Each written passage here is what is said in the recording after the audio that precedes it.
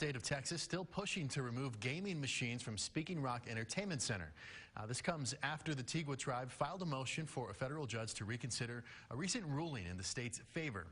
Last month, Judge Philip Martinez ruled the state of Texas has a legal right to enforce state gaming laws on tribal land, something the Tiguas dispute. A trial scheduled for this month was scrapped, and both sides were ordered to submit drafts for a proposed permanent injunction. Well, the ongoing battle over